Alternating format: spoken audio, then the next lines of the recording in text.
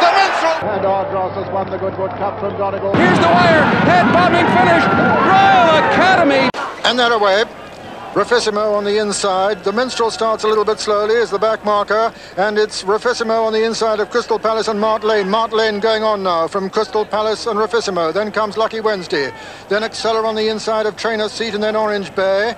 Then comes Bruni on the inside, and now Norfolk Air has been relegated to last place, and it's Mart Lane from Rafissimo and Crystal Palace and Lucky Wednesday, then Excella, then Trainer's Seat and Orange Bay. Bruni on the inside, the Minstrel, and the back marker is Norfolk Air as they run down now into Swinley Bottom. Mart Lane from Lucky Wednesday and Rafissimo and Crystal Palace and Trainer's Seat. Excella on the inside. Then comes Orange Bay. Just in behind Orange Bay, the Minstrel, who's made a little bit of progress. Bruni's on the inside. Crow's on the outside of the Minstrel, and Norfolk Air's the back marker, and now they're just coming up towards the 7-furlong pole in the King George VI and Queen Elizabeth Diamond Stakes, and it's Mart Lane in the lead from Lucky Wednesday and Rafissimo and Trainer's Seat, and then comes Crystal Palace, then Orange Bay and Excella, then Crow on the outside of Bruni, then comes the Minstrel, and last is Norfolk Air. Past the 6 marker now, and Mart Lane taking him along at a tremendous pace from Lucky Wednesday in second. Orange Bay is now going third. Trainer's Seat is 4. 5 is Rafissimo, 6 Crystal Palace, then comes Bruni and Crow, and then Excella, then the Minstrel, and Norfolk Air is last, and they're passing the 5 marker now, and it's still Mart Lane for Ireland from Lucky Wednesday in second. Third is Orange Bay, then comes Rafissimo and Trainer's Seat, then Bruni and Crystal Palace and Excella, and the Minstrel making progress. Crow is now one of the back markers with Norfolk Air, and they've just got 3.5 furlongs to run now. They're racing towards the home turn, and it's still Mart Lane and Edward Hyde from Lucky Wednesday in second. Orange Bay, then comes Bruni. Behind Bruni is Trainer's Seat, then the Minstrel making ground with Crystal Palace. 2.5 furlongs to run in the King George VI and Queen Elizabeth Diamond Stakes, and it's Mart Lane being pressed by Orange Bay. Here comes the Minstrel unleashing a run towards the right of the picture with Bruni upsides, then Crystal Palace and Excella behind him. They're racing towards the furlong pole now, and it's Orange Bay who strikes the front.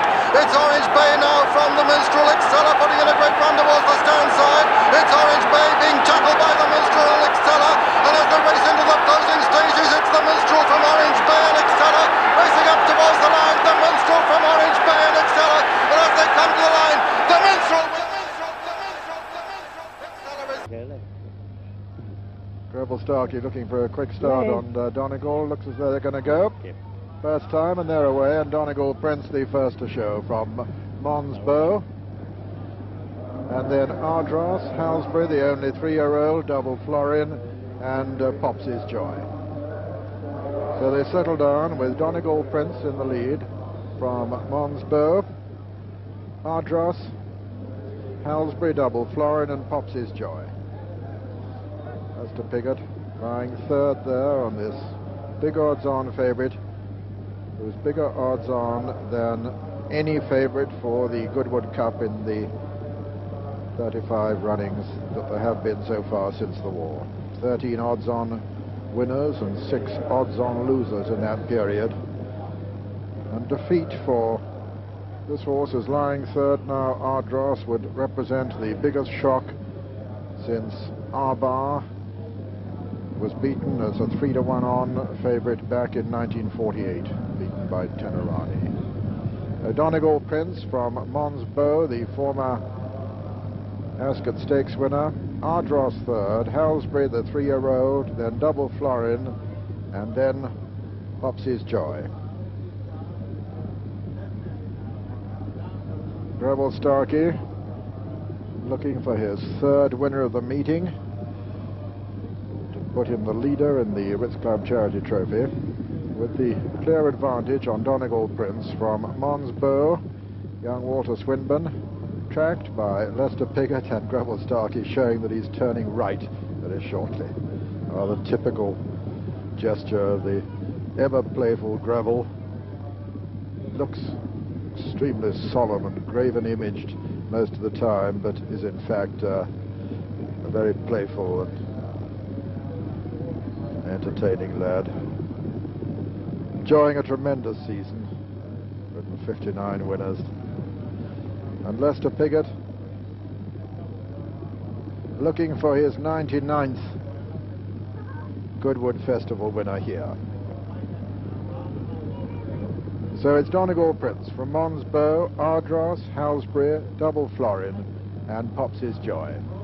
As they're right over the very far side of the course now in this 2 mile, 5 furlongs Goodwood Cup. Donegal Prince from Mons Bow, Ardross, last year's runner-up, Halsbury, Double Florin, and Pops His Joy. Pops is in last place, an old ally of Lester Piggott's, but generally in handicap company, as opposed to this open competition. In one of the premier stamina tests in England during the year, Donegal Prince from Mons Bow, Ardross, Halsbury, Double Florin, and Pops His Joy, who's always held up for a late challenge. Ardross proving a little on the inside at this point. Donegal Prince, Ardross, Mons Bow, then Halsbury, Double Florin, and Pops His Joy. Breasting this rise, Donegal Prince from Mons Bow, Ardross quite close, and then Double Florin on the outside of Halsbury and Pops His Joy. And not a lot between these sextet now as they begin the run down hill towards the half-mile pole in the Goodwood Cup.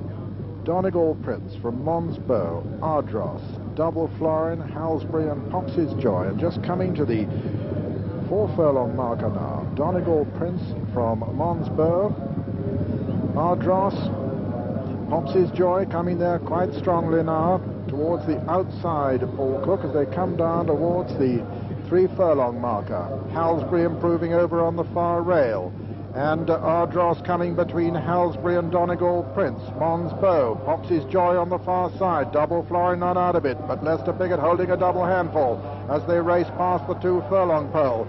And it's Ardross on the far side, Pops His Joy on the near side, between horses Donegal Prince, but Ardross is quickening, and it's Ardross, Lester Piggott as they enter the final furlong now, from Donegal Prince and Pops His Joy, racing into the closing stages, and Ardross winning very cheekily indeed from Donegal Prince in second, and Ardross has won the Goodwood Cup from Donegal Prince. Halsbury's third, and 4 Pops His Joy, 5 Double Florin, and 6th and last was Mons Bow. And so the result of the 1981 Goodwood Cup. First, number 1, Ardross, owned by Mr. Charles St. George, trained by Henry Cecil and ridden by Lester Piggott. To pay, and they're off in the Breeders' Cup Mile, and Shotgun Scott is away quickly. Expensive Decision is right there with him, and those two duel early.